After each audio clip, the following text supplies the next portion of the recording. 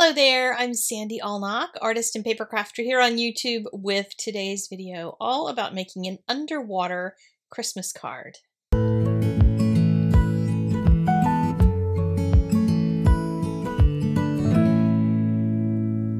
With as obsessed as I have been lately with underwater scenes, I had to get Lawn Fawn's Christmas Fishes set when it came out, and I used a gajillion markers for this.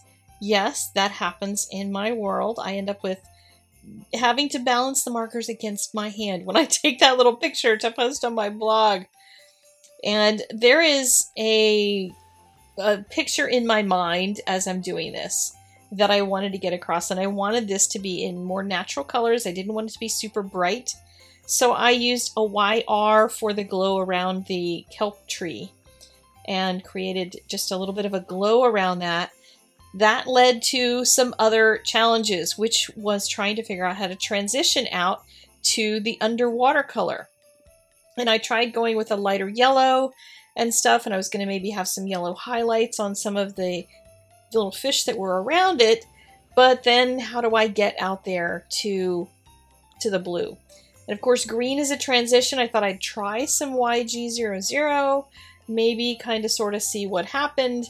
I'm still in brights. Now I've got to bring it back down to neutrals. So I went over that with some YG91, and I just kind of kept going through this progression. And for those who really want to learn how to do this kind of stuff, it is always an experiment. There's no magic. There's nothing that I know that makes me any smarter at this than you. I'm just a little braver, probably. That might be about the big difference between me and your average colorist, is that I'm willing to try things, because I stamped this a couple times so I could try it several times since I had my Misty out and was going crazy with my masking. Just do it more than once, and then you're ready to try it again if what you tried didn't work. So one of the other things that I did with this particular video, for those who have taken the underwater Copic class, and you might be fascinated with this, I have put this one in as a bonus lesson, but not just this video, but I've put the whole real-time thing in there. So you can go in and listen to Christmas music and watch this card being made in real time. You don't have to pay extra if you've already bought the class. It comes with it as a bonus lesson at the end. But I wanted to give you the opportunity to kind of try it along with me. And if you've taken the class, then you know what all of these techniques are for how to build up dark color around the edges and do bubbles for transitions and all that kind of thing that we've talked about in the class. So that I offer to those who have taken that class already, or if you're new and you take that one, then you will get that as the bonus lesson. There is no voiceover for it, just Christmas music. There's also a couple of tips in the text in that lesson as well.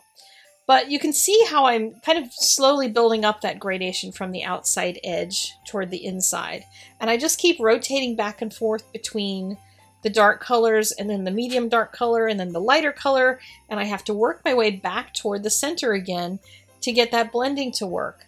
And as I crisscross all of those colors, then figuring out, well, what's the next logical color to try to make that transition work better.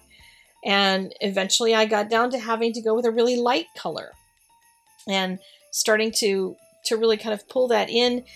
But the light color is not just any light color. This one is a desaturated color because I wanted that desaturated look. And then to finally get the blending to blend out softly, I had to go for a B0000 just because I had to. I did add some color in the sand at the bottom, and I wanted it to be dark because, of course, it's a nighttime. I don't know if they have nighttime under the ocean. It's kind of always nighttime there. But nonetheless, I put some blue in that brown just because I kind of had to, in order to not make it look like it stuck out like a sore thumb, because I really want that focus to remain on the kelp tree in the middle.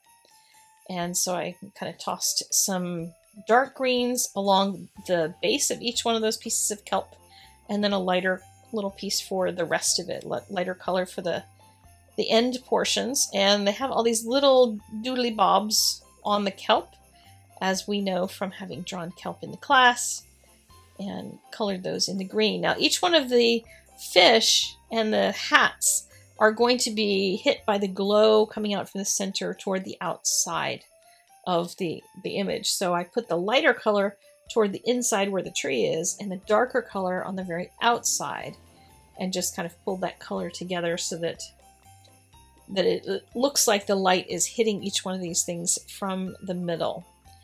And one of the cutest little stamps I think in this stamp set is that little seashell that has a bow around it, because it's so unexpected. I was kind of thinking it would be nice if they had a gift, and then I looked at that little stamp. I thought it was just a little seashell, and I realized it had a bow on it and was just tickled pink when I could stamp that little sucker. So again, with these other colors, I'm keeping the lighter one on the side facing the tree. So on the left side, the shadow is on the left, and on the right side, the shadow is on the right. So it's not like your normal lighting, since it's coming from the middle, pointing out toward the outside of the images. And added a little bit of shadows in the white. Now, personally, these are not realistic because you're not going to have Santa Claus hats on fish anyway. So, like, worrying about the lighting on these, trying to get the shading right, is probably a little bit on the silly side. And hello to the crow outside my window. Hopefully that did not come through really loud and screamy like it seemed to in my ear. Next up, I added some bubbles, both in a darker color and in a lighter color, to sort of help that transition along. And you can work on just putting a gajillion bubbles in here, put more layers of the dark around the outside edges. But I knew I was going to trim this down a bit, so I didn't worry about it too much. Added some white highlights to some of the bubbles in the center, just making a little C around them. And don't forget to put some bubbles in front of things so that it looks like they're all within the bubble cloud instead of just being behind or in front of the bubble cloud. Kind of pull them together. And of course that is with my Signo white gel pen, which is invaluable during the Christmas season. I go through maybe 15 or so of these pens for the 250 or so Christmas cards I make each year. Yeah, I make a lot of Christmas cards. Send lots to my family and friends, of course, but also tons to my patrons. So if you would like to get a Christmas card from me, that might be a good thing for you to do, is to go sign up to be a patron, and you may get a Christmas card in the mail from yours truly. Thank you so much for visiting my YouTube channel today. Make sure you subscribe if you haven't already. Share with your friends so they can subscribe as well. And I will see you guys later on. Bye-bye.